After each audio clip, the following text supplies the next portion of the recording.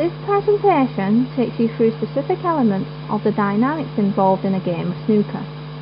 One may have always been amazed by the way a snooker player is capable of manipulating balls on a snooker table, potting balls after balls and positioning them in line for the next shot. Whilst this is intuitive to them, we can explore this mathematically. Ball to cushion collisions. Collisions between balls. Friction between the ball and the table surface. Spin transfer between balls, which is a very complicated matter. To look at ball collisions, we need to first introduce the coefficient of restitution. This is a value given the letter E. E for elasticity. It's similar to the coefficient of friction, where it is a numerical value between 0 and 1 inclusive. We can calculate this mathematically. It's a fraction, which is the separation speed divided by the approach speed. One way of looking at it is a measure of how much kinetic energy is transferred when two materials collide. So for example, a perfectly elastic collision is where no kinetic energy is transferred into alternative form and would have an E value of 1. On the other hand, an inelastic collision where all the kinetic energy is transferred to alternative forms such as heat or sound would have an E value of 0. An example of this would be throwing a piece of clay onto the floor. The clay would stick to the floor and not bounce back or move. That means all its kinetic energy has been transferred into other means. Now let's look at a straight-on ball collision with the cushion. If the ball approaches the cushion straight on with a speed of u meters per second, then according to our coefficient of restitution equation, the rebound velocity v would be E times u meters per second. But what about for a collision which is at an angle to the cushion? The ball velocity can be separated into components.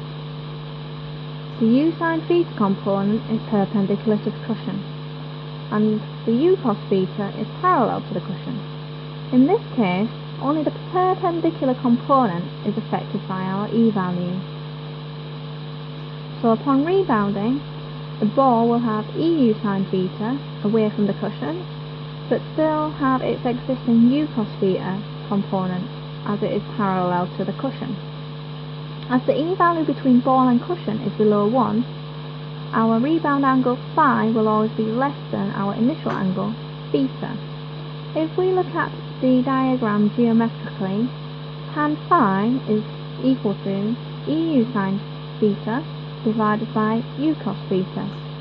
As we can see, the U cancels out. This means that our rebound angle is totally independent of our initial velocity. Now we can look at momentum and collisions. Momentum describes any object that is moving, and mathematically this is a product of its mass and velocity. One way of looking at it is that it is a measure of unstoppability. Any object with high momentum is much harder to stop than an object with low momentum. In all cases, momentum is conserved, providing that no external forces act. Let's have a look at the straight-on collisions between ball and ball. We have a white cue ball which has an initial velocity of u meters per second, heading straight on towards a stationary object ball. The E value between the balls is 0.96, but for simplicity we will round up. Also, we will assume that there is no spin whatsoever just before the impact.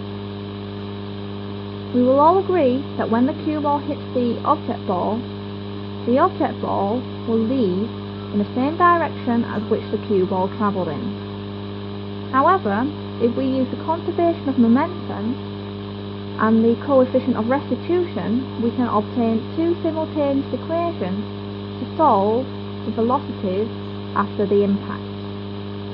This is what's happened.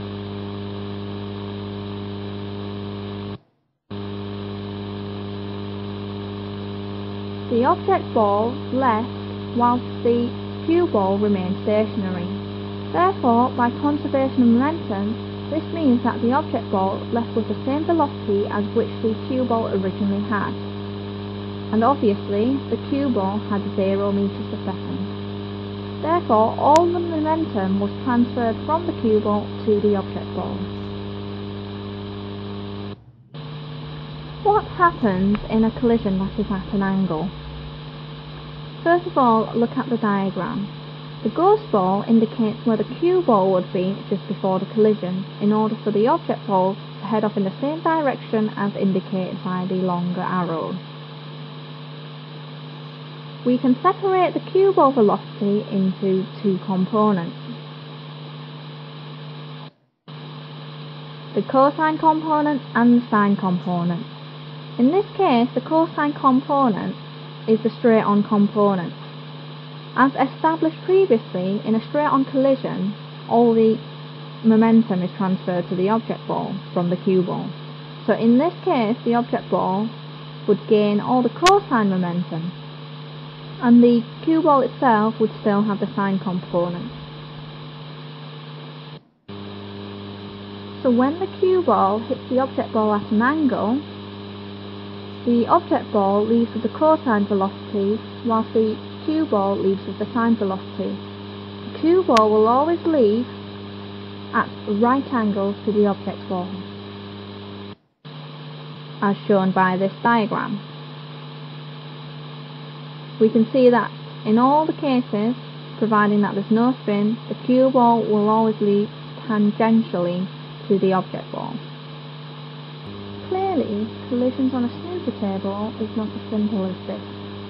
So let's have a look at an animation which looks at a collision involving spin in slow motion and in detail. The cue ball which has spin collides with a stationary object ball.